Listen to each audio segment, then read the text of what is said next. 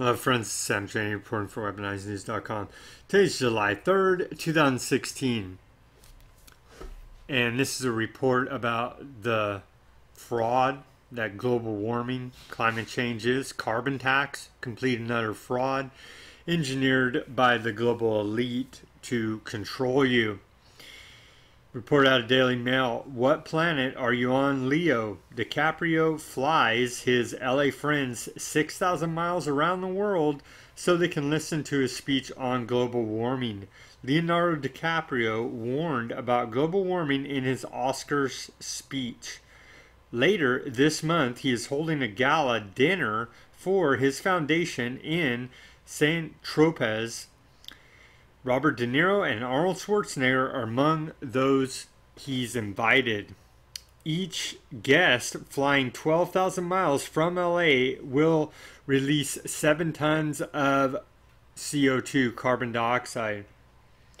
When Hollywood actor Leonardo DiCaprio hosts a reception for a string of A-list stars, supermodels, and wealthy philanthropists later this month, he will make an impassioned plea for more action to be taken on global warming. But instead of holding the event in Los Angeles, where most of his guests are based, they will fly halfway around the world to the glitzy French resort of St. Tropez at enormous cost to the environment. Last night, Green campaigners were quick to criticize 41-year-old DiCaprio, who in February used his Best Actor acceptance speech at the Oscars to warn about the dangers posed by climate change. Complete and utter fraud, stooge, puppet for the global elite. Leonardo DiCaprio.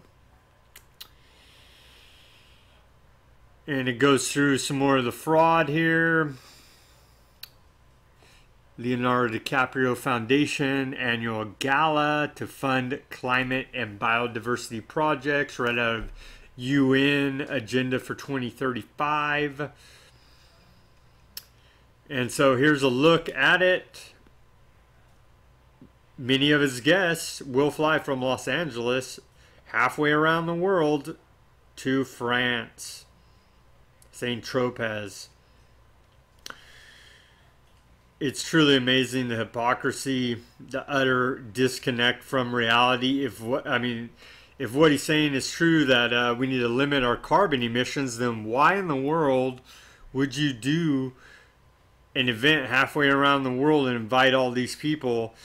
The 8,000-mile round trip churned 55 tons of CO2 into the atmosphere. In the previous 5 months, he traveled more than 91,000 miles by plane during 18 separate trips.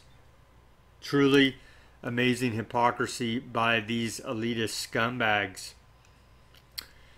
So, once again, could have had the gala dinner in Los Angeles, limiting carbon emission, but they know it's complete and utter fraud, laughing in our face joke. So this guy right here, Leonardo DiCaprio, total hypocrite, fraud. Do your own research about the lies that are climate change and global warming and the global carbon tax the UN is trying to impose on the rest of us, while the elitists scumbags laugh in our face. Do your own research, subscribe to this channel, speak out, and take action.